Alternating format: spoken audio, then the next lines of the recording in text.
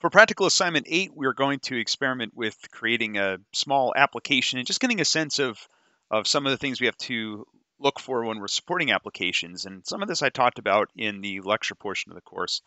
So let's get started. So first, we have to make sure that our virtual machine is running. So you're going to log into your Google console and make sure your virtual machine is turned on. If you haven't used it since PA4, you'll notice that your external IP may have changed. And if that's the case, we'll have to make a few changes in other applications that we've been working with. So in MySQL Workbench, you'll have to change the IP address. So you're going to right-click on whatever you saved your connection as. You're going to edit the connection and just change the IP address right here. Make sure that's set to the correct IP address. Just copy and paste it from Google. So once you do that, you should be able to double-click this, and it should connect you to your SQL server, your MySQL server, my MariaDB server. So I'm connected. The other thing we want to do is take a look at Notepad++ if you are using Notepad++ to edit your files, which I recommend because it's a lot easier. If you go to your profile settings, in my case, I've got Info365, make sure that your connection, the host name for the connection is correct. So double check that. Once you do all that, you should be able to click here and connect to your remote system. So there we are. So I am connected. For this assignment, I am going to create a new folder for myself. So I'm going to create a new directory and call it PA8. That way I can just keep my files organized. And inside PA8, so we're going to make we're just going to make a little test app, right? So I'm going to call it, I'm just going to call it test.php. You can use a different name if you like, but I'm calling mine test.php. And we're going to use this as kind of a scratch pad to, oh, and I'm sorry, let me delete this. I didn't mean to create a directory. I meant to create a file. So create a new file, not directory. So test.php.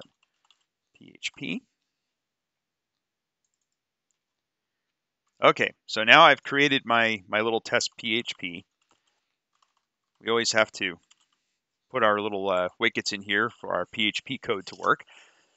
So now that I've got that working, now I'm working with my file that's live on the server just to test it. I think it's PHP info that we can use. So if I open up the PowerShell,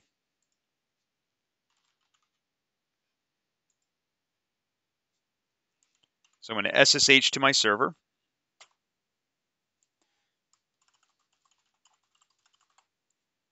All right, I'm connected. And I'm just going to blow this up so it's easier to see. So let me change directory to my PA8 directory. And if I show my list of files, there's my test.php. I'm going to try to run it with PHP. And it works, right? So it gave me a whole bunch of stuff. This is everything that's in the that PHP info gives you. If you were in a web browser, it would look a lot, it'd look a lot more formatted in a web browser.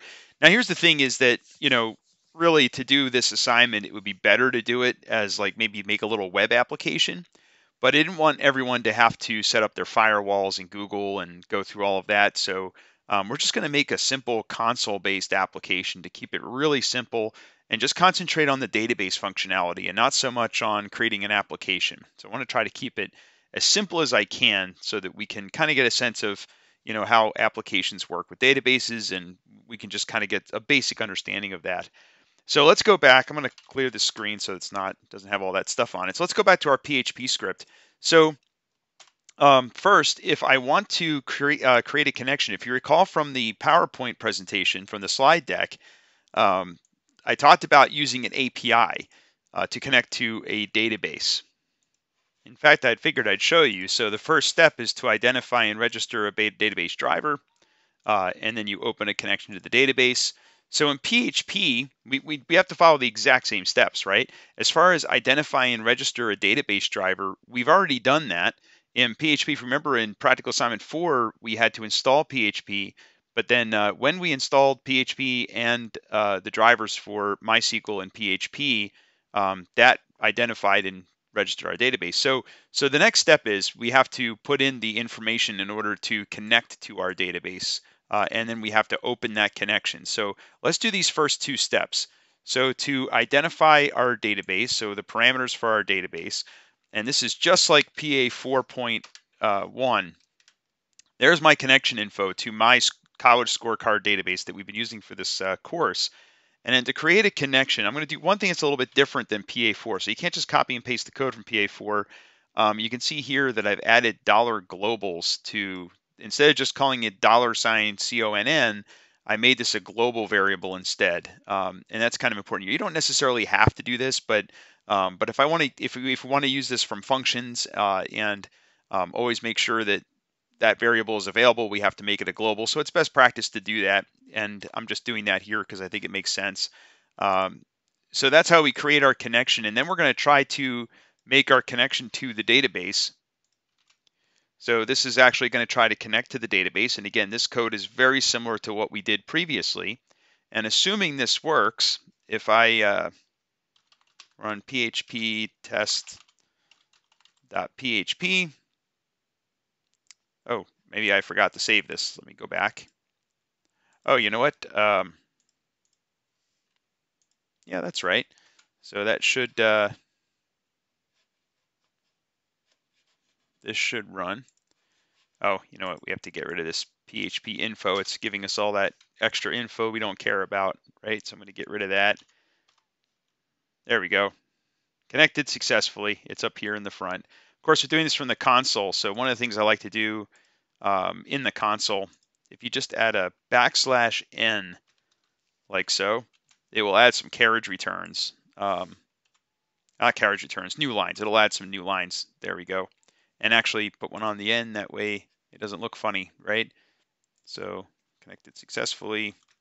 There we go. Put a couple of line feeds on the front and the back. So there we go. Now it looks a little better. So we know it's connecting. So let's see what the next step is in order to use a database. We want to execute a query against the database.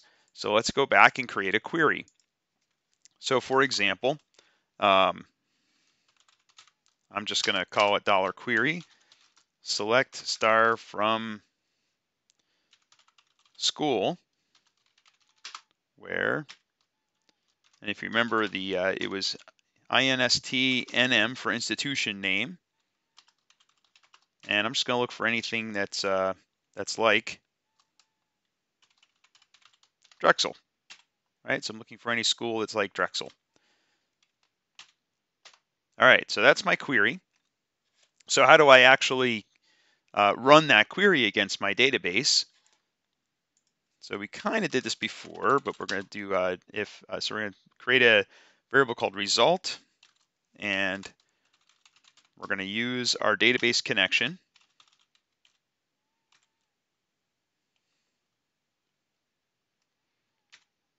And we're going to run the query.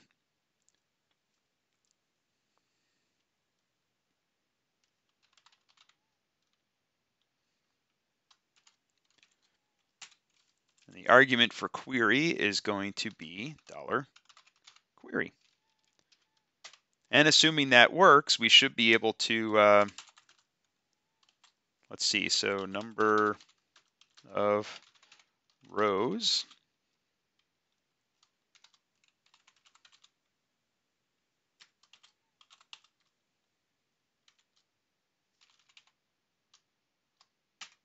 Let's see if that works.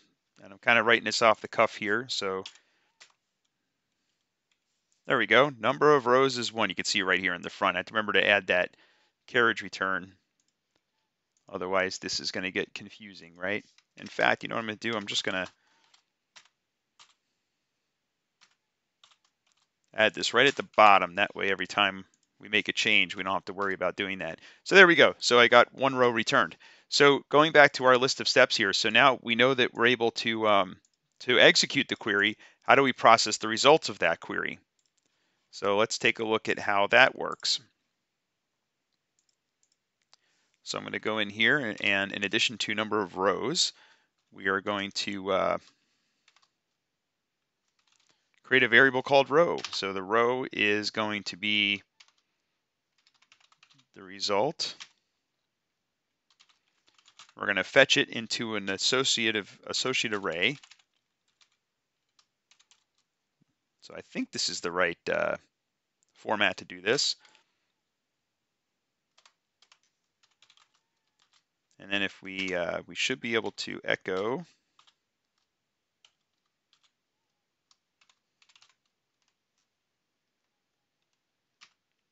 So I'm just going to echo, actually, let's do this first. I'm going to use a special command in PHP. Basically, the print R is going to show us a whatever the data structure is. So row is going to be a collection of records. In Python, so some of you looked at my Python example from PA4. We could also do this assignment in Python, or we could do it in PHP. In this class, I'm using PHP because I think some of you learned PHP in one set of classes for database development. Some of you learn Python for the programming type classes, but you could use either language, and I may even make an example of this with Python as well, just so you can see how it works. But in any event, when I get basically what I'm doing here is I'm getting an array, right, and I'm stuffing it into that row variable. So that row is going to contain, and it's only the first row, right? There may be multiple records in that row, but let's see if this works. Or it's going to give us an error, and then we have to go. There we go. So we have an error here. It says that association or a sock is not a defined function. So I have to look up the syntax real quick. So let's go back to our script. So it says that this is not valid, right? Because I have the wrong keyword here. And I think it's going to be fetch array. Well, actually, fetch associate array should also work. Let me just look up. I'm on the PHP site on my other screen, and it looks like that is the right. Yeah, so it's just an underscore instead of a dash. So let's see if that works. A little bit of trial and error when we do it. There we go. So that returned one of our rows, right? We've got a whole bunch of stuff in here, right? And we could work with this if we wanted to. So let's see if we can format this a little bit better. Instead of just printing the whole row, let's just print the institution name. So I do that with the bracket, institution name. Let's see if it at least just prints the institution name for us. There it goes, Drexel University. So it worked. So it found that one record. Now, in this example, there's only one record. Although I think there could be more records. Maybe there are. So let's try to do this with a loop. Instead of just showing the one record, let's do a loop while $row is equal to this associative array. So it's going to loop through each one of our rows. And again, I need to put my my new lines in, or else it's hard to read this stuff.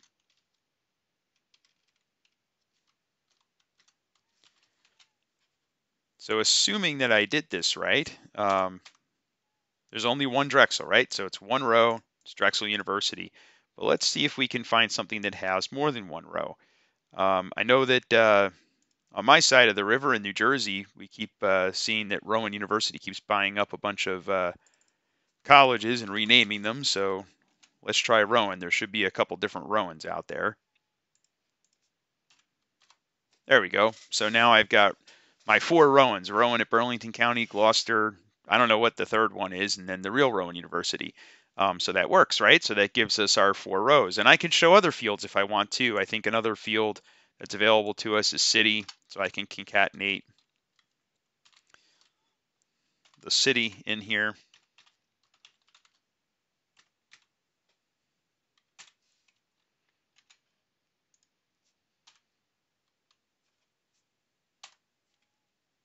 There we go. So Rowan College of Burlington County is in Mount Laurel.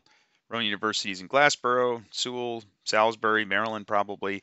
So now we can show additional information. Now when I first showed, and by the way, let's do this. I'm gonna add to the bottom here. Let's add. Goodness.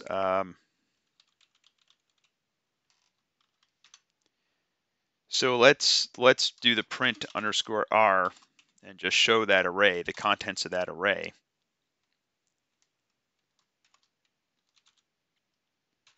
and this is just going to show the last row.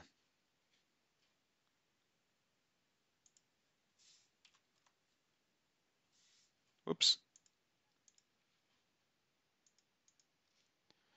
Oh, see, I already used it here. So what I'll do is just embed this in here. There we go. For each row, we're just going to show it as an array as well, which we already did, right? So there's an array. So this is a data structure, right? This is a data structure in PHP. But if we're writing if we have a web application that's maybe like an API, a lot of times we have to return this information in a format that's interchangeable, like XML or JSON or something like that.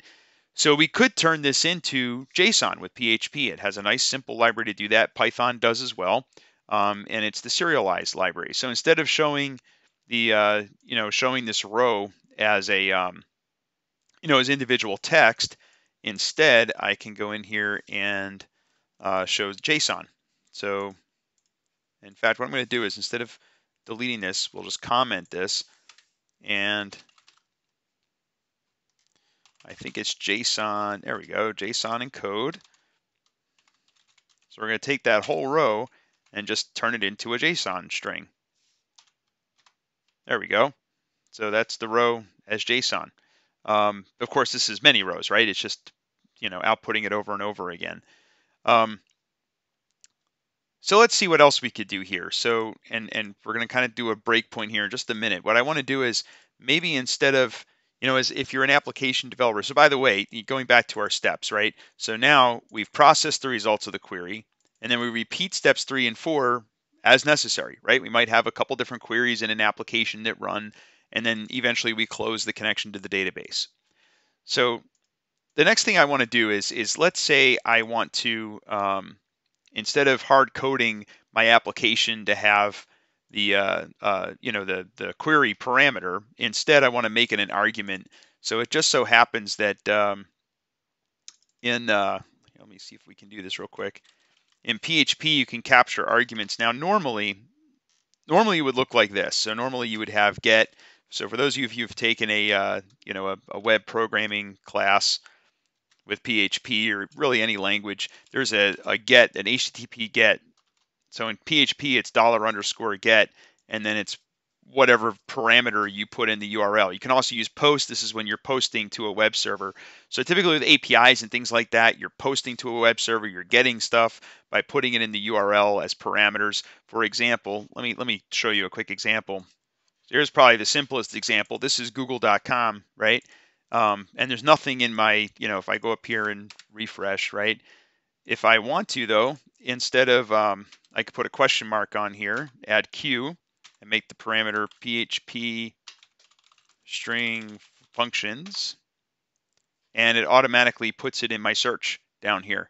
And you could add additional parameters that tell Google to go and search for that stuff instead of giving you the form, right? In fact, if I click on Google search, a whole bunch of stuff appears up here, right? All these different parameters, and you can go and decode this if you wanted to figure out which parameters you need to have it just automatically do a search for you. Well, we could do sort of the same thing with PHP. PHP lets you pass parameters, right? You can see actually Google's using parameters here as well, right? So my my project is archive media whatever, my authenticated user is number 1, my instance size is 50, right? So there's a bunch of parameters. Those parameters could also be in a you could also put them in a form in a web page, and when you click the button to submit the form, instead of being the parameters being in the URL, it can post it directly to the web page. So that's how web applications work. Since we're doing this in the console, $_get's not going to work, right? I have no parameters to work with because, if I come back over here, if I try to put question mark something, right, it's going to fail because there's no file called question mark something, right? So you can't add parameters there. So instead, PHP, since it's also a I think some of you in the discussion board told me that PHP is not a scripting language for the console, right? But it does have, a lot of the same things that most other console scripting applications have, right? So for example, $argv is an array of arguments, right? So the first argument, the 0th argument is the name of the file, the first argument is whatever appears after the file name, and then the second argument, the third argument, and so forth and so on. So I can use those as parameters.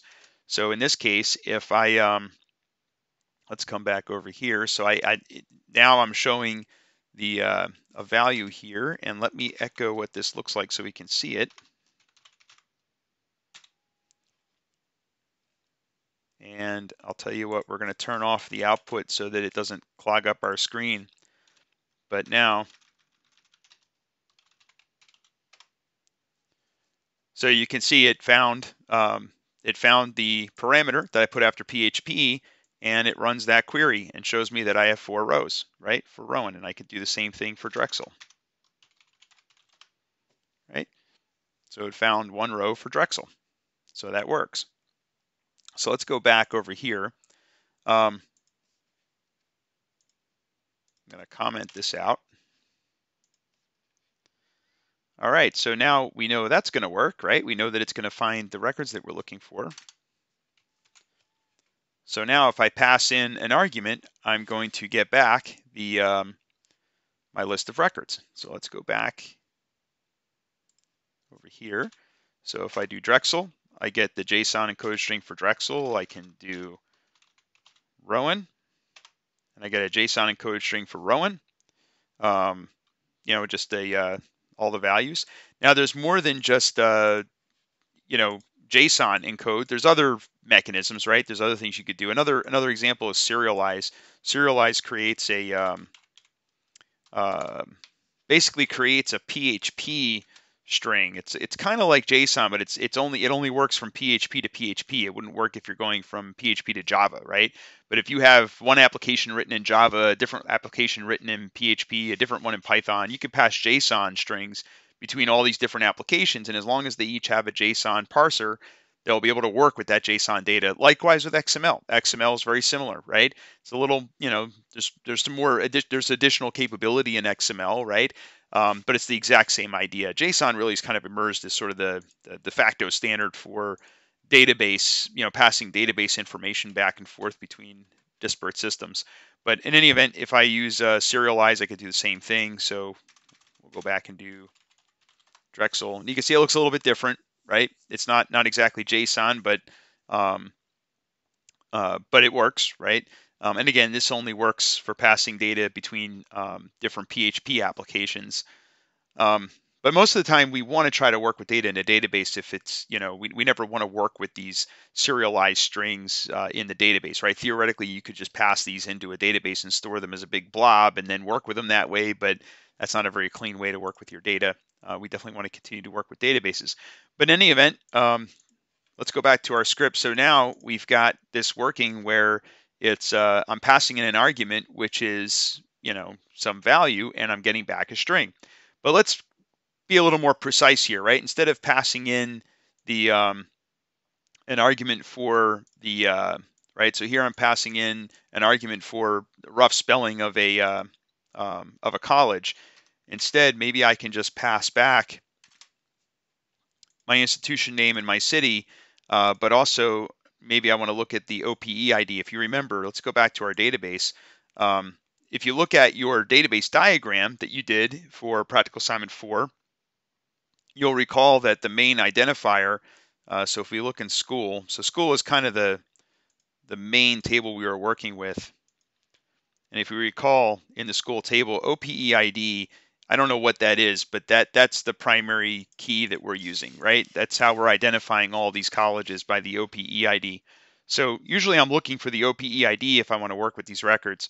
So I'm going to add that to my list here. So we're going to output the OPE ID.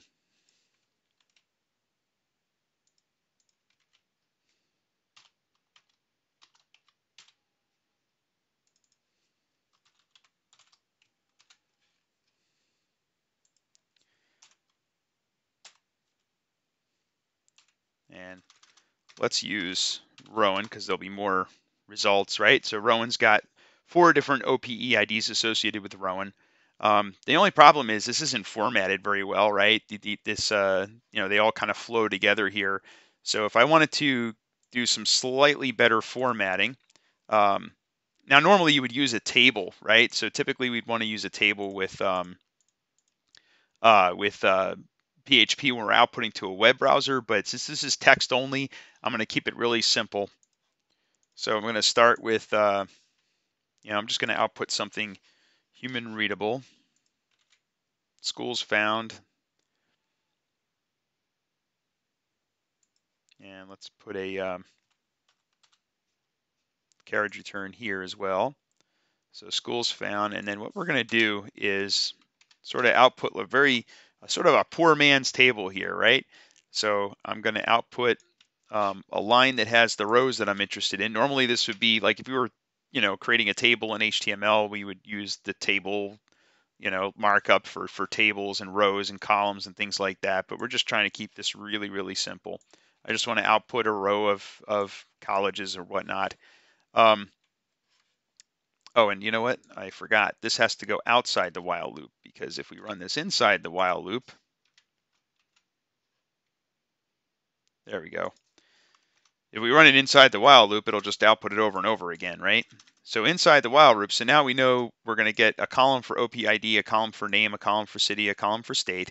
Pretty much everything else is going to remain the same, except, let me get rid of what I have here already. Each time we go into this loop, we're going to want to output a carriage return, or a new line rather, and then we're going to output one row at a time.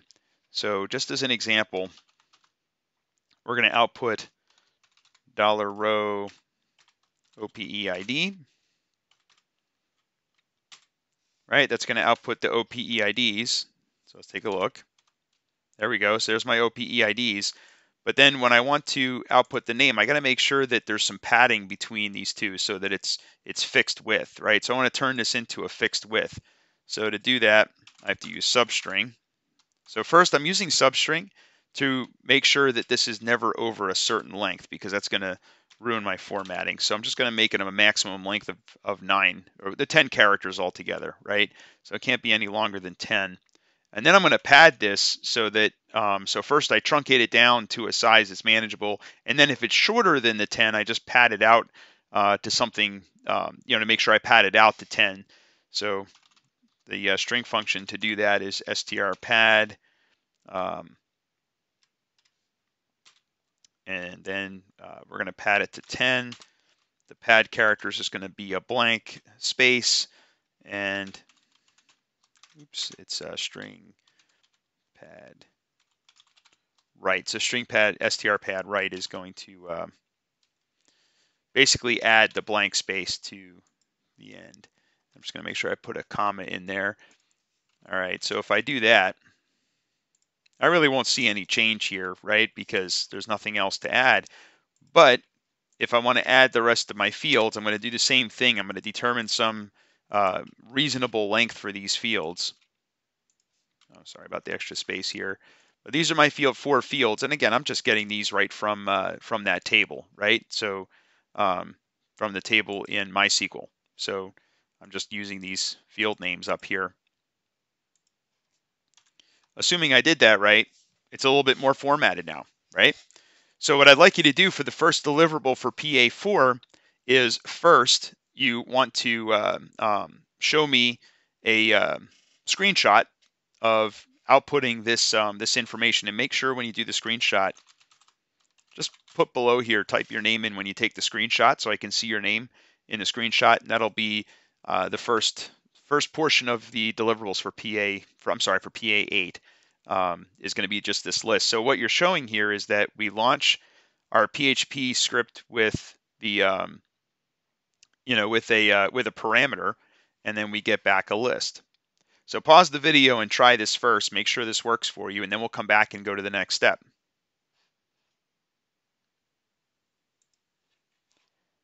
So presumably you're coming back, you're ready to continue on to the next step. The next step is we're going to change this parameter. Actually, I'm sorry, we're not going to change the parameter. We're going to leave the parameter the same. And this is probably not the best way to do this, but I want to try to demonstrate as much as I can here for you. But the next thing I want to do is give the user the ability to select from that list, right? To type in an OPID to go and get some more information, right? So to do that, I have to somehow get some user input, right? So I have to get some user input from, the user has to type in which OPEID they're looking for. So to do that, we're going to do this. We're going to use a little library that's in PHP. So I'm just going to put a couple new lines in. Please provide the OPEID for the desired school.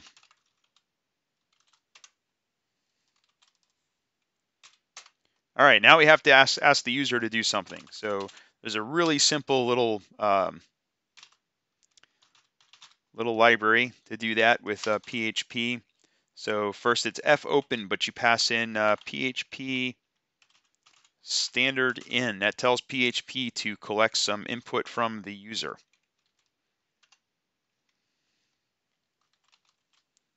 I forget what the R does, but I know that we always have to put that. So that's going to ask the user to type something in. I'm just going to keep with the same naming convention, standard in equals. I'm going to get whatever they typed, and that's going to be from our handle. And I got to make sure we trim it. So what we want to do is there might be, when you collect stuff from the user interface, from the command line, there might be some extra space on the front and the back, so we're going to trim that out. That's going to get rid of any extra spaces, carriage returns, line feeds. So when the user hits the enter key, that might get passed in. I don't know if it does or it doesn't, but it's always just best practice to do that. So now if I echo, you entered,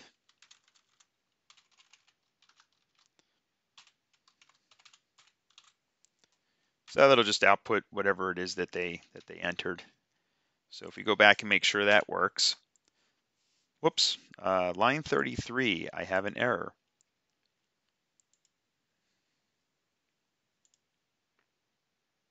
Oh, I forgot to put the $sign in front of handle.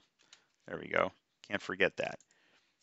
All right, so now it should ask us. So now my user would say they're looking for Rowan College of Burlington County. They'll type in 73000, and it tells me they entered the right variable. So now I should be able to do another SQL query, right? So I should add a, so we're gonna do pretty much the same thing, right? But up here, we're gonna add select star from school, where OPEID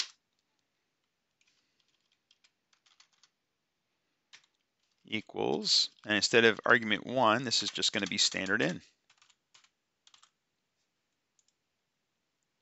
And I don't need the quotes around it because it's, we don't need the quotes because it's an integer in SQL, right? So that's going to be my query. And then I'm going to get the results of that query. I'm just going to call it result2 equals. I'm just going to copy and paste from up here, right? So it's, again, that connection that we already created. And I'm going to call this we'll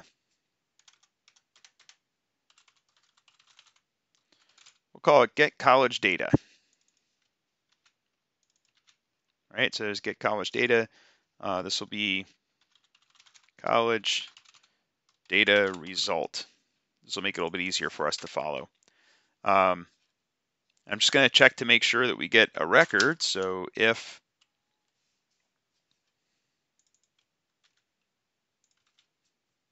the number of rows is greater than 0, we could just put equal to 1 as well, right? It could just be equals 1, but I think some of these might be in here multiple times. All right, so if it's greater than 0, then we are going to do a while loop and just loop through each one of these rows. So while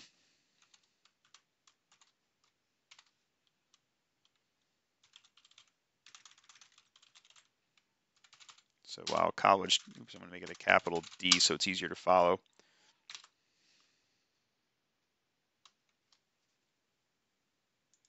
So we'll take our result, fetch an associative array.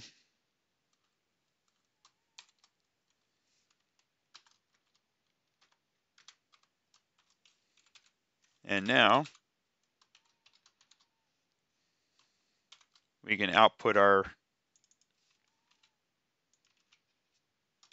college data.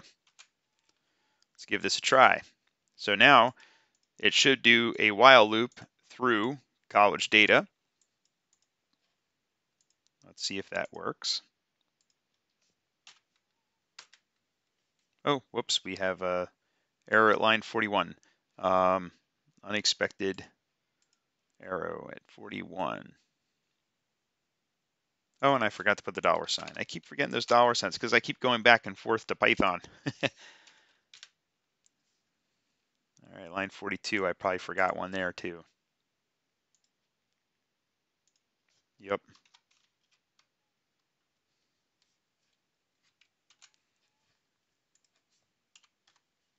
All right, so now I'm going to put the OPE ID for Rowan University, 260900, and I get an error message that it doesn't like fetch associative array. So let's go back.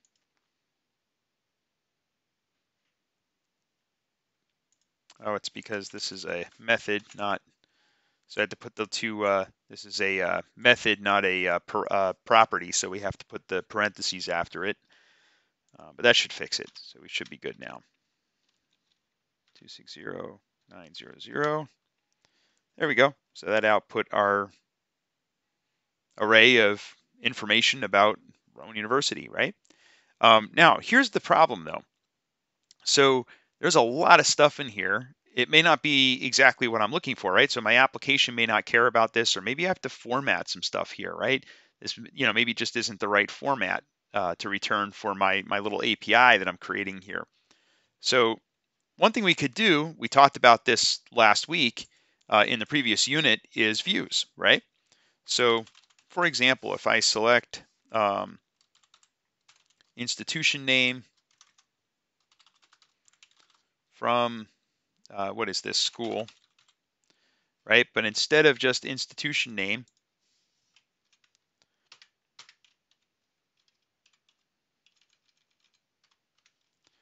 let's do a couple other fields. So we'll do city, state abbreviation, the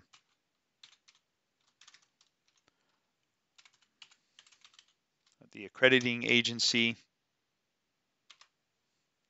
Oh, and I forgot to put my commas after each one of these.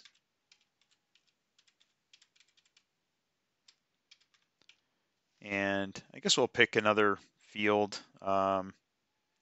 Yeah, institution URL. Right, so I'm just picking a few key fields that I want to work with. And this should work, right? So if I run this query, I just get a very limited number of fields. So next, if I want to, I could turn this into a view. So we talked about views. I'm going to call this school data. This is my school data view.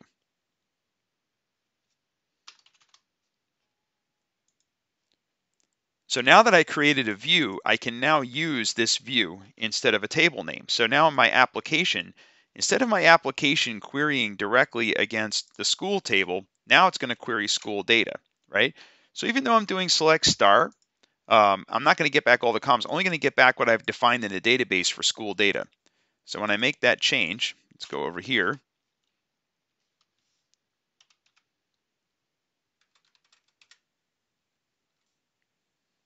Oh, whoops.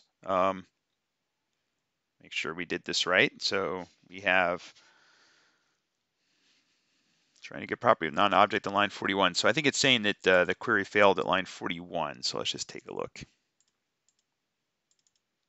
Yeah. So let's make sure that this is correct. Oh, you know what? We forgot the OPE ID.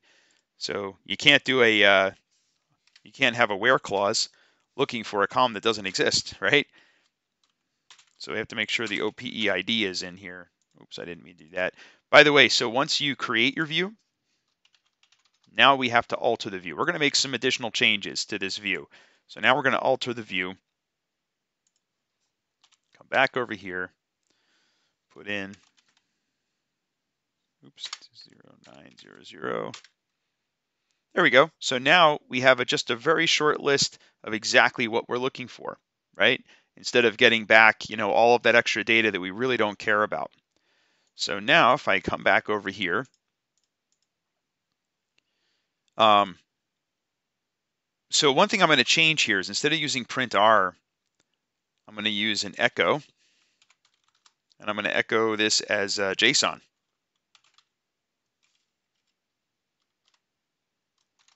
Right? Instead of echoing a PHP array, now it's a JSON object, which would be something that some other application would be able to consume.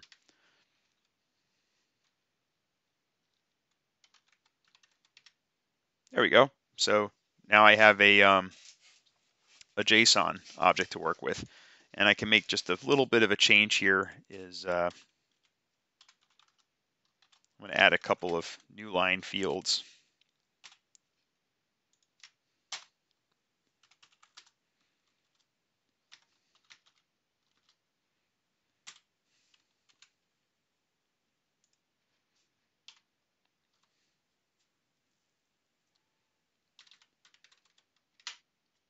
There we go. So there's my JSON object. Just to try a different example, let's do brown. I know there's a bunch of browns. So we'll do 4051329. There we go. So it works, right? We have what we want. We just have a finite number of fields. Now, the important thing is I didn't have to do anything in my application code. I was able to do it in the database instead. And there's all kinds of things we can do in the database as opposed to relying on our applications to do that. So we want to try to pass data to our applications as close to the formatting they need as possible. But what's cool about this is, let's say I want to add some additional fields to this API that I'm creating, right? Let's say I wanted to add more than just the URL. Maybe I also want to add some additional fields. Let's see what other fields we have in here that we can work with.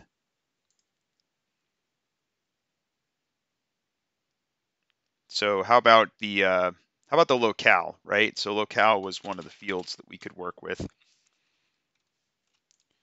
So I'm going to alter that view, add the locale, come back over here. You can see that the locale is not listed at the end. This ends with St. Louis, right? That's the last thing.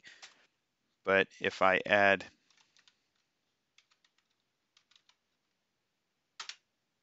now you've got locale is 21, right, at the end. I can also change the order that the fields appear in, right?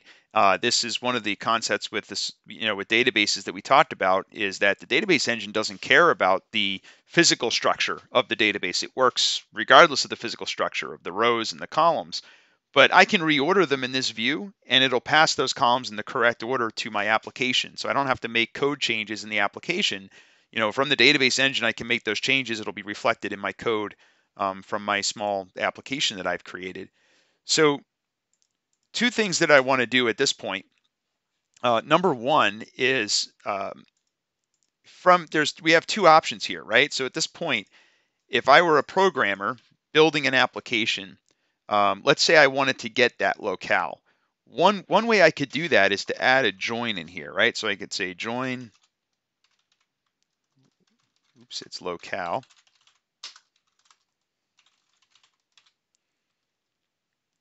So we're going to join locale on locale ID equals school data.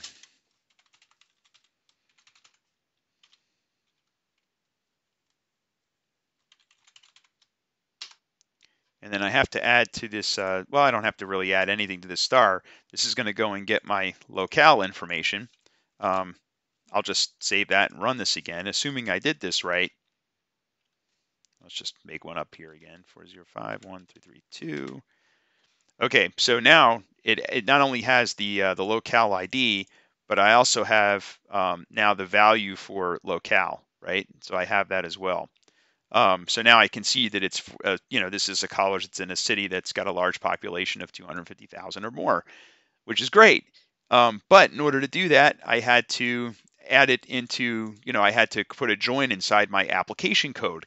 Again, I might not want to have to do all that. What if the structure of my database changes, right? That means that I'm going to have to go in and change all of my joins and my select statements, and so forth. And also, in this example, I'm just getting JSON, right? But what if I'm getting specific column names like I am up here? Like here, I'm referencing the actual column names. Well, what if I make a minor change in my database and it requires me to change one of the column names, right? Now that change is going to cascade to all the folks that have applications that are written to use my database. So I want to try to abstract that kind of stuff. Now we talked about procedures and functions. They can do some of this, and views can as well. Since we learned about views, I'm going to demonstrate this with a view, but this could also be done with stored procedures. In other words, from an application, instead of selecting from a view, instead you can call a stored procedure, which then does the queries and returns a data set, right? So all of the application logic is in the database as opposed to, in the programming in, the application that we're writing. So let's do that, right? So instead of doing the join here, I'm going to go do the join in my view. So let's come back to the view. So here I am going to add my join.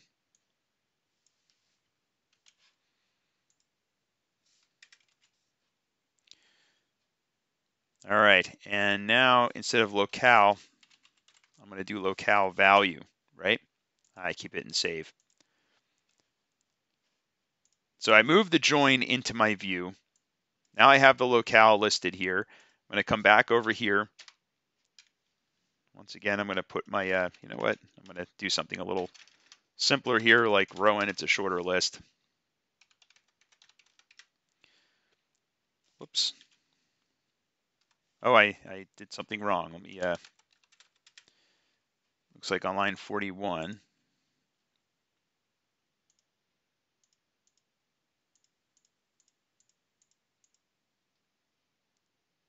I think it's not liking my query. Let's go back over here. So we're going to have to test this. Frequently with PHP, what I'll do is just echo my select statement. Right, so now that I'm echoing that statement,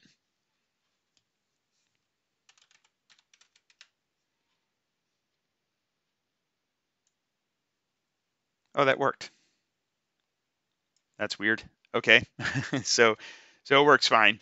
I probably just had to restart my my little script. But in any event, so if you look at down here, now I just have, after the institution URL, I have my locale value, and there is my locale. Now, once again, let's say this is some kind of an API that I'm creating, and somebody says, "Hey, Brian, these variable names are all wrong. I need these variable names to be something else," right? That's your variables in the database, but they don't correspond with, how we want to pass this JSON object around. So once again, because I'm using a view, I've got lots of function, or lots of flexibility here. So for the institution name, I can return that with a different value. So I could say college name, right? 2 words. That wouldn't be common, but you could do that. Maybe I don't want this to be all caps, so it's going to be kind of a mixed case like this. Nobody knows what strabbr is, so that's going to be state.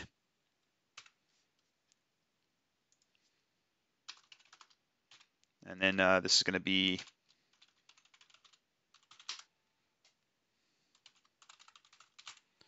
I could be spelling some of this stuff wrong, but oh, by the way, the when I type those quotation marks, those are not quote. That's not a single quote on my keyboard. That is the one that's above the tab key on your keyboard. So if you look at your tab key where the tilde is, that little weird-looking single quote, that's the one that I'm using here. So make sure you use the right one. By the way, if in other database engines, it's the bracket. So you would do something like this.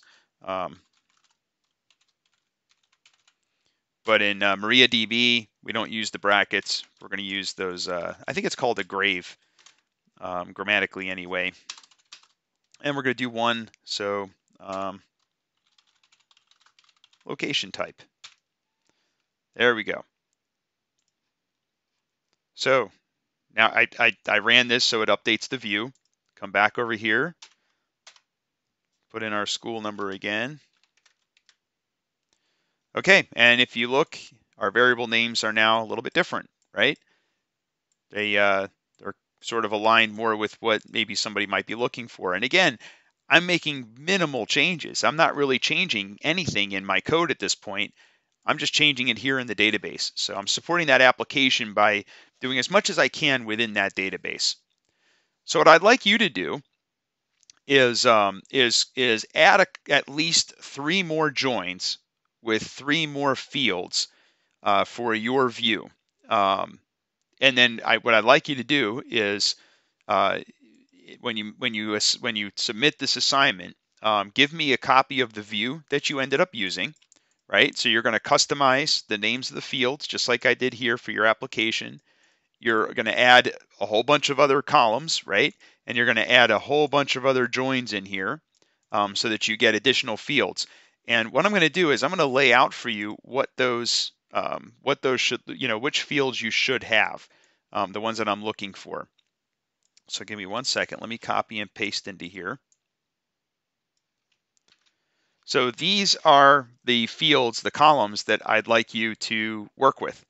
So you're going to have to add joins to support this, and this is basically the specification of what your variable names are going to be for PHP. So I want you to make the change and add a bunch of joins. You're going to need to add, in addition to this one join that I have here, you're going to have to join 3 additional tables, which you should already know how to do.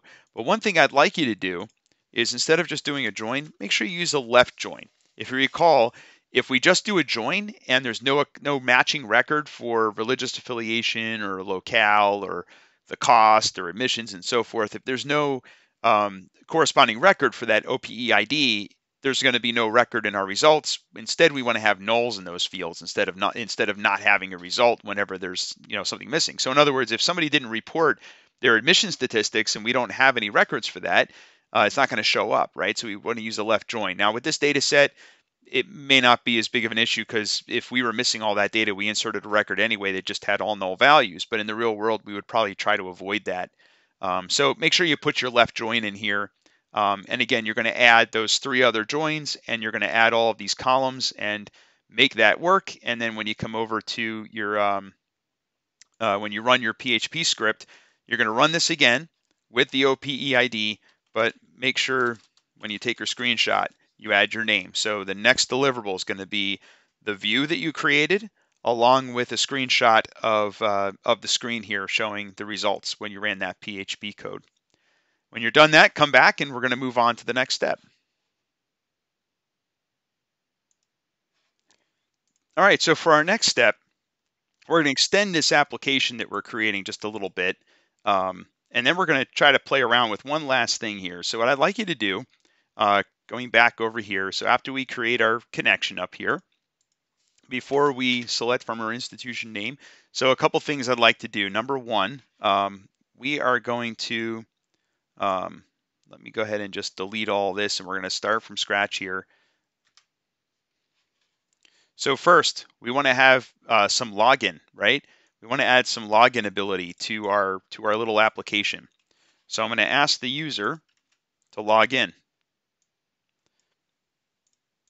So, and this is very similar to what we did before. All I'm doing is I'm asking the user to put a passphrase in, and then they're going to provide, again, we're going to take standard in from PHP from the console, and we're going to get their password, right? There's probably, there is a shorter way to do this if you wanted to, but in other words, you could just put around fgets, you could put a trim around that and do it all in one line. But just to keep it simple, right, and make it easy for everyone to follow, I'm going to keep this separated. So that's going to ask the user to put in their password. Let's just make sure that works, right? So my passphrase is password 2, right? And it works. So our next step is we know that in our database, so I'm going to come over here to my database, And we know we've got this table for API users, right?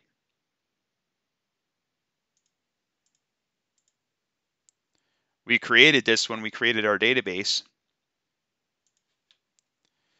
All right, so this is my list of API users, but yours may have, for the user passphrase, they're all going to be different. Or I'm sorry, they're all going to be the same. So what we want to do is make sure we update this so that they're all different. That way, we have a different password for each user for this little API that we're creating. So we're going to update API users. We are going to set the user passphrase. And I'm just going to do this by concatenating two fields together. So we're going to concatenate the word, actually I'm just going to make it all lowercase. Well, just the letter P, we'll keep it really simple. So concatenate the letter P to whatever the ID is. Okay, so what we're going to do, and let me just show you what this looks like.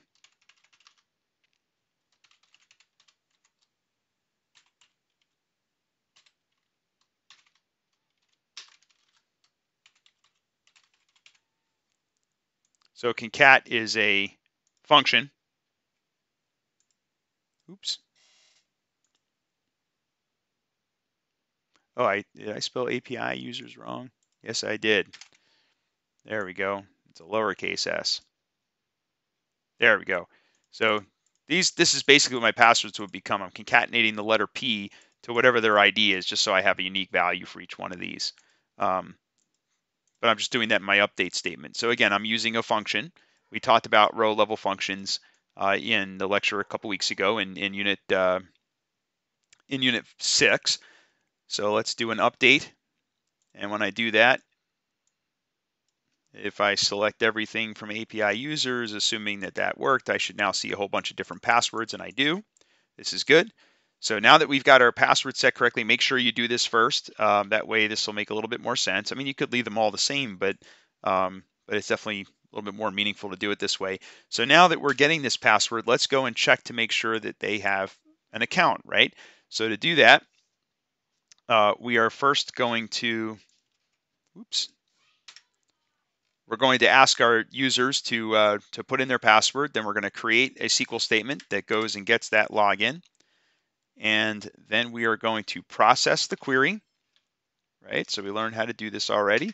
So we execute the query, and then we're going to process that query.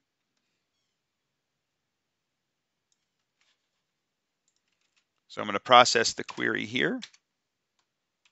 All I'm going to do is I'm going to fetch into an array the whatever I got back, right? So whatever's in login results, it's going to create an array called API user. I'm just going to output what should be the username, the second position or the third position in that array. If you come back and look here, this is column 1, column 2, column 3, right? 0, 1, 2. So 2 is going to have the username. So it's going to say hello, whatever their username is.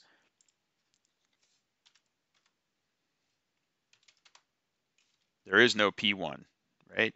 So we're going to do P2. It looks like it didn't work. All right, so now we have to debug a little bit. So just like I did before,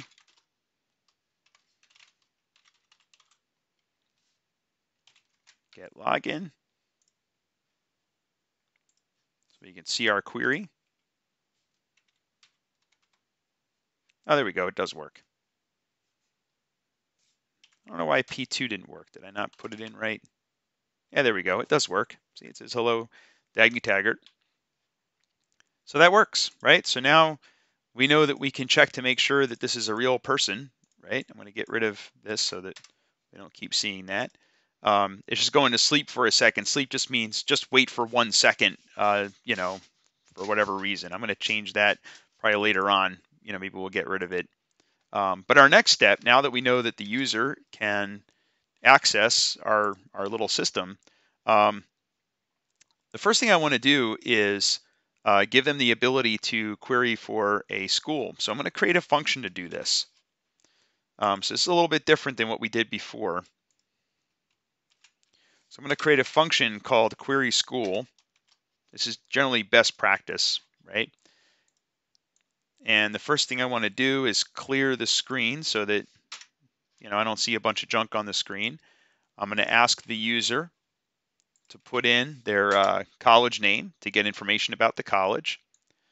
I'm going to get some standard in, right? Just like we talked about before. This is the exact same code that we did before, where I'm going to ask them to put in something they know about this college. And then I'm simply going to let them know that I'm searching for their college. We're going to create a SQL script that attempts to query from the school table, right? So it's going to say, all right, let me go get a list of schools for you. And then we're going to get the result. So we've executed our query, right? So we got the parameter from the user just like we did before. We're going to execute that query for the user. Now that we have the results of that query, we are going to check to see if there's any results, right? Did we actually get some results here? Oops. And if we did, once again, I'm going to clear the screen. And I'm clearing the screen just to keep things out of the way, right? So it's not just, extending all the way down the screen. And I'm going to show them a list of schools found. And again, this is pretty much exactly what we did before, right? I showed you this in that previous screen. If you still have that code laying around, it'll work. And I'm going to, in my while loop, I'm going to list just a little bit extra in here, right? So I'm going to show some more information. By the way, at the end of each one of these runs, I'm going to set standard in 2 to OPEID. And the reason I'm going to do that is we're going to scroll down here a little bit, is I'm going to ask that user, after we get this list of schools, I'm going to ask that user to input the OPID for that school. Now, notice what I'm doing here. If the number of rows is not equal to 1, right? So if there's more than one row, it's going to ask them to pick, to type in the OPEID. But if there's only one row, it's kind of redundant to ask somebody to type in the ID number again, right? So remember, Drexel only gives us one row, so we don't want to have to then go and type the number in again. So I'm just making it easier for the user here, so that if you type in Drexel, it's just going to skip right to the next step. But if not, you have to provide the correct OPEID. So first, we're getting a list of schools. Then you provide the OPEID. Before we did this all in 2 steps, right? But now, I'm putting this all in one little script. So here's the next thing: is I showed you a couple different ways that we could get this data from the database, right? I showed you a couple different ways that we could present that data. So I am going to ask the user to tell me how they want this data. So I'm going to give them 3 options. I'm going to give them the option to use JSON, PHP, or just have it return text, and that's it, right? So that's how I'm going to let them select, how they want that data to be returned. All right. So once they do that, then I'm going to basically just have the user go and, after they tell me how they want the data, I have to create a function that's going to go and get that data and do something with it. So now I have to create that function, right? So now I have to create a function for school data. So for my school data function, right, this is the one that's going to actually go and get the data for that particular school. In order for this to work, I have to pass in an OPEID, and I'm also allowing the user to give me the format, whether it's JSON, PHP, or text, right? So it's going to be one of those 3 formats. The first part's easy, right? So the first part is we have to get the school info. And again, this is coming from, and I think I called it school data. Let's go back and look.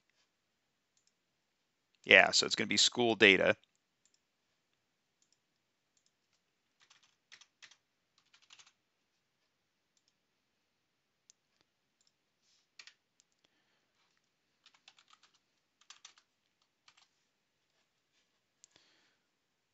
And if I wanted to, I can output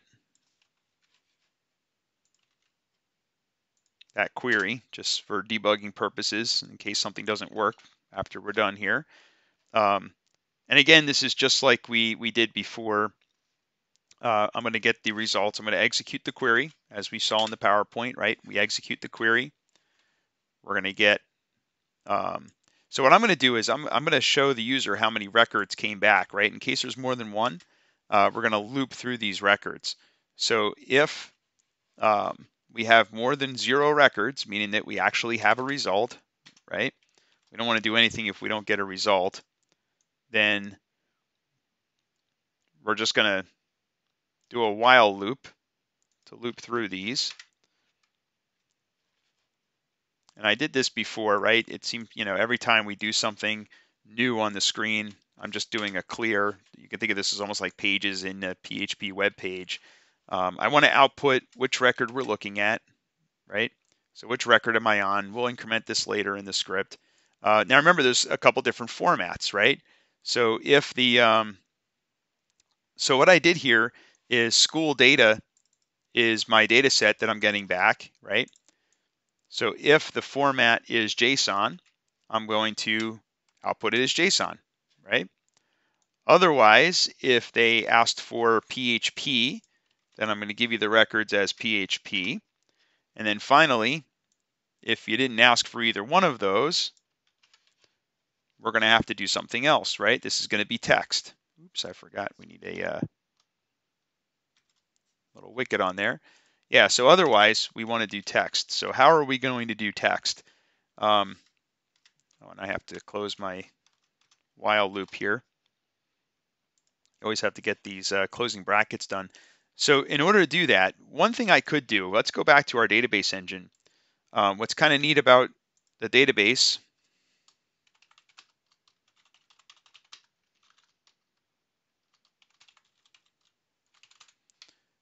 this query, show columns from school data, should give me a list of all the columns in school data, right? So this is just a list of all the columns. So if I want to work with the data and dynamically read these columns, I can do that. And again, this works in just about any programming language. It's a nice, easy way to work with our data. So let me run that query. So, and again, this is going to be static. I don't have to get any user input here. But basically, I'm just going to get a list of all of my fields, right? So it's going to return a list of my fields. I'm going to execute that query, and I'm going to loop through. So for each one of these fields that I find, right? So for each one of these fields that I have, all I have to do is echo my my list of fields, right? So all I'm going to do is for each one of the fields, I'm just going to get a list of all the different things that I, might know about a school. And again, this is going to be dynamic. However I create that view, this is always going to work. And that's the beauty of this is that, I'm letting you guys create your own code in SQL. But this application is going to work no matter what you do in SQL, right? As long as you've got valid SQL code, this little application is still going to work, and you're going to see that you're going to be able to make changes in SQL and have it work from the front end, which is kind of nice. So one last thing that we have to do in this little function is I have to increment the record count, right? So each time we go through this while loop, right, before we exit this this while loop, we have to increment record count, right? We set record count up here to 1. So each time we output a record, we're going to increment that. I'm going to ask the user, do they really want to go on to the next record, or do they want to exit? I've seen enough. Let me just get out. But if they say yes, it'll just loop through. But if they say no, right? So if the answer is no to viewing the next record, then I'm going to do a break, which basically is just going to return them back out of the program, right? I'm also going to add an else in here. So right down here,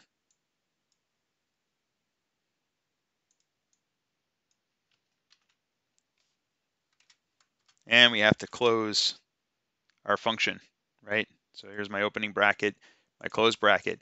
So why did I add an else? If the If the result set is not greater than 0, it's going to output that there's no records for whatever OPID they put in, right? So that's basically it. So that's going to be my two functions. I have my school data function, and I've got my query school function, right? And the query school function is going to call the school data function, right? So it's going to go out and do a call to that. All right. So that is, so basically now my user, let's go back over here. I don't need the parameter on here anymore. So my passphrase is going to be P2. Hello, Dagny. It exits. Why did it do that? Let's go back to my code. Oh, right, because now that I'm logged in, right, the next step is I need to call this query, right? So I have to query. So now it's going to call the query school function.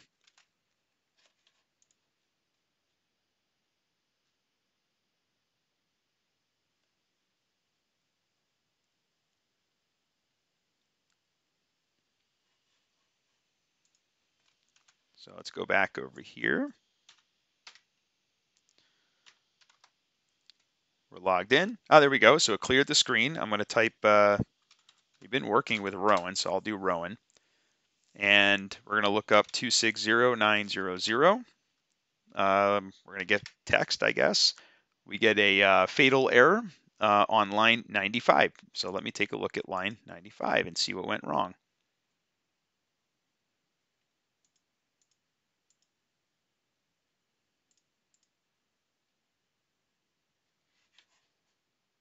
Oh, there's my problem. I wrote school info, but we had changed this to school data. So that's my view name, right? Otherwise it won't work. So let's go back. Again, it's just put a random password in, search for Rowan. We'll get back text, and it worked, right? We got back a record. Let's see what happens if we get multiple records. So we're going to log in again.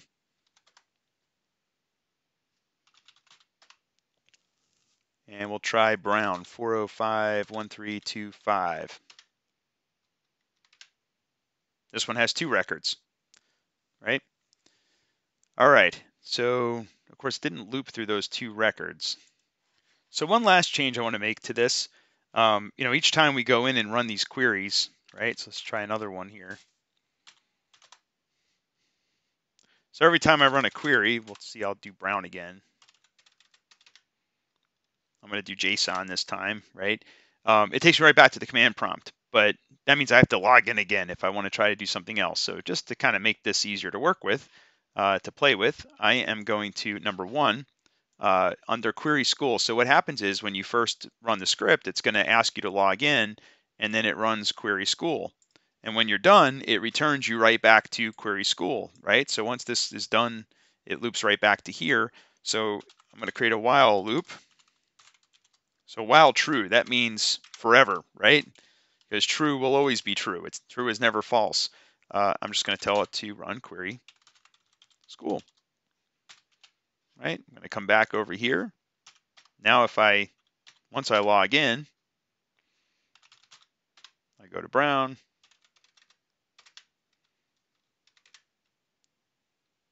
I come right back to this, and I can do my next college.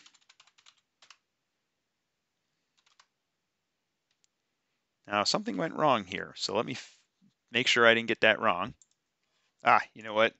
I see the problem. So it's going to, once it finishes running that query, it's going to go right back in and run this again. We kind of have to stop it first, right? So one thing we could do is just ask the user if they want to run another query, right? We're going to have to ask them for some input here, right? So we already know how to do that. That's pretty straightforward, right? So we're going to ask them for some input. And then we're just going to check to see what they said. So if they say Y for yes, then it's going to run query school.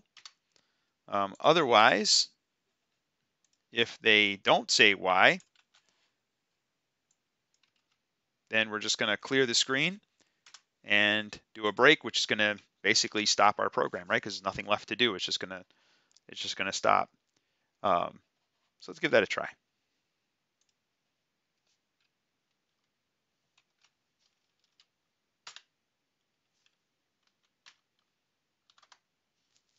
Okay, we're logged in. Going to search for Brown. Just going to do text, and it says nothing was found. I'm going to run another query. I'm going to say yes. Try Brown again. I might have just mistyped it, right? 11, 1, 2, 3, 4. That worked. So now I get my result, and I'm going to run another query. Yes. Now remember, if I type Drexel, there's only one result, so it takes me right to this and outputs without asking me to plug it in again. So for the assignment, I am going to give you the function for query school, and I'm going to give you the function for school data. So the only thing you're going to have to do in your PHP script is create your connection to SQL, create your connection, check to make sure that you can connect to it, right? You don't necessarily have to do this, but it's generally best practice, right? So you know if it doesn't work and you at least get an error message in the command line. And then down here, you're going to have to put the code in for the login and this little loop right here. So you can copy this right from my video, but you'll have to do this code. But as I said, I'm going to give you query school. So let me leave this on the screen for you right here. So this would be a good time to pause to make sure you have this code correct from here to here. And then also make sure you have your connection info, and you could have reused that from the previous lab from PA4. So once you have all that, you copy and paste these two functions and everything else should work for you. So then what you're basically going to do is you're going to go back over to here, and if I hit no to run another query, it's going to take me out. So I'm going to run it again. Put my passphrase in. I'm logged in. Type Brown. I get my list. I would like you to take a screenshot of this. And then you're also going to include, and it doesn't have to be Brown, right? Whatever school you want. Pick a different school other than Drexel, Brown, or Rowan. So use any other school in the database, anything you want. Just, use some other query. And then when you get to this other screen, I want you to output the text version of this. So output the text version of this and also turn that in. And again, it's for whichever one of those schools that you decided to do a query for, something other than Brown and other than Rowan and other than Drexel, right? It could be Temple, it could be, Princeton. I don't really care. It could be anything you like. And then we have one more step that we want to try. So just really quick, I want to make just a quick change in here. Let's set the sleep time to 4. That way we can see how we logged in, right? So I'm going to come back in here. And actually, it'll be Control-C here. Let's go back in.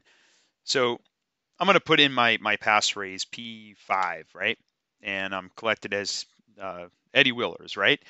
So the first record in my database for API users, let's take a look real quick, right? So the first one I have is Dagny Taggart, whose password is P2.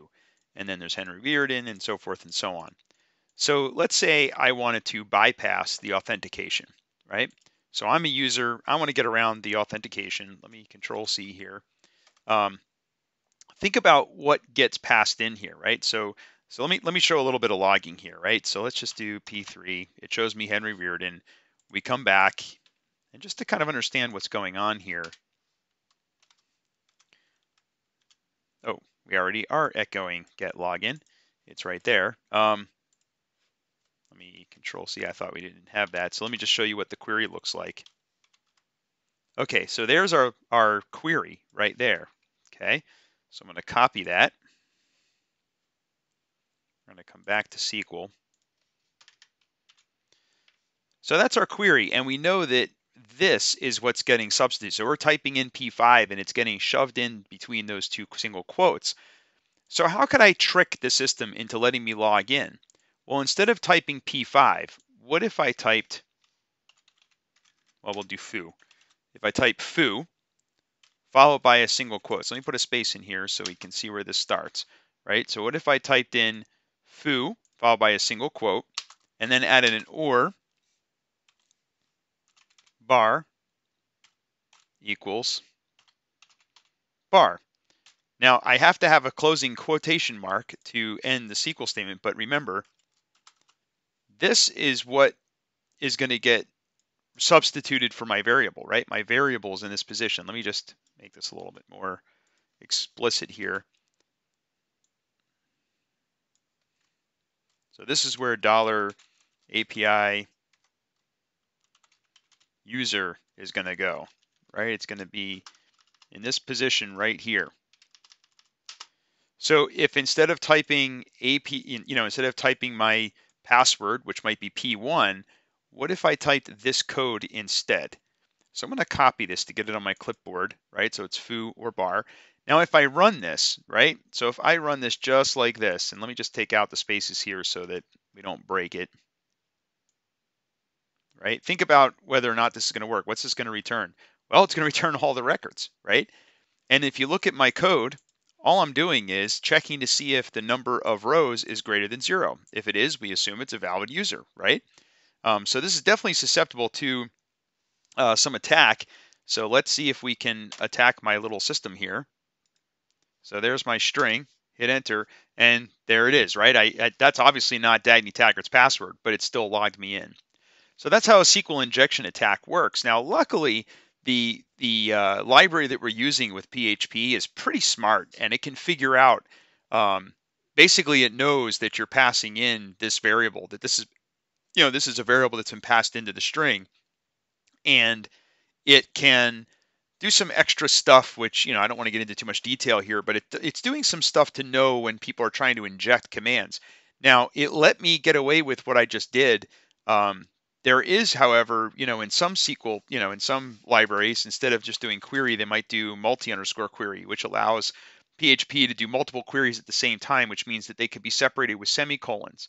So what I want you to do is come up with another example of a SQL injection attack. It could be at any point in this code, right? Anywhere that somebody might be able to get away with a SQL injection attack. If we're using login, we have either because we're using our own login or we're letting users type in whatever they want, right? So I want you to come up with some kind of SQL injection attack example. So what I want you to turn in for this last portion is a SQL injection example, how we might fix that in either the database or in our code. So what could we add to try to prevent that type of SQL injection from happening? And again, it can be on any of these fields, right? It could be on any of the things that we're typing in this little application. There's lots of vulnerabilities in this application. So I just want you to start to think about some of the vulnerabilities databases could have with something as simple as SQL injection. Now, like I said, a lot of these attacks are not going to work because MySQLi, it's okay if you give me an example of something that should plausibly work, but may not necessarily work because MySQLi is too smart, right? So that's okay. You don't have to do something that actually is going to work. Just give me something that plausibly could work, that you could slip in there that might work. And certainly if you come up with one that does work, that's great. That's kind of neat if you can come up with something that actually works. So that's going to be the last deliverable for this assignment. So again, an example of a SQL injection attack for this little application, and also give me an explanation of what you could do to mitigate the possibility of that attack working, other than the fact that MySQLi might be blocking it outright. What else could we do in our code to check that? A lot of folks talk about in IT security that IT security is layers of security, right? So just because MySQLi can prevent that attack, that doesn't mean that we shouldn't do other things to prevent it in our code as well, right? So that's it. So that is the assignment for practical assignment 8.